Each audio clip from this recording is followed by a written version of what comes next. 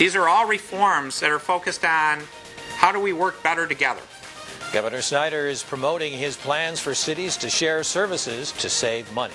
Good evening, everyone. I'm Lee Vanamy. Julia Dragas is off tonight. The governor came to Grand Rapids today to deliver his government reform message.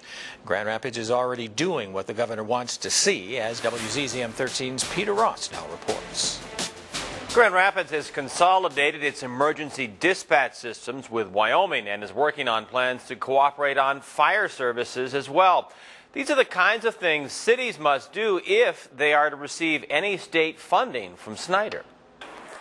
It's scary times. Scary times. Snyder did not see the protesters outside City Hall. He's going to destroy everything at the rate he's going. Up on the 9th floor, he found a more receptive audience. Please welcome the Governor of Michigan, Rick Snyder.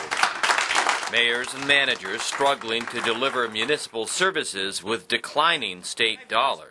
The goal here isn't to punish people.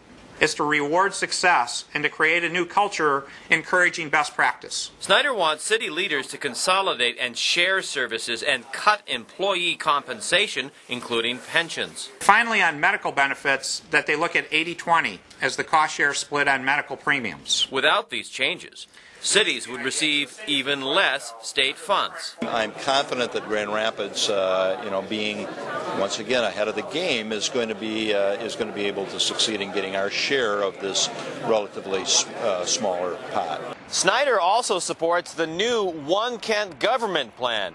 That would create a regional metro government, combining now the governments of Kent County and the city of Grand Rapids. A Democratic state representative is concerned about what he calls Snyder's Lansing knows best attitude.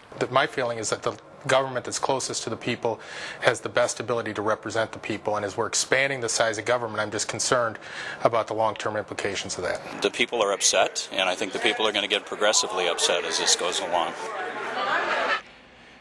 Snyder also has plans for public school reform, but he won't reveal them until next month.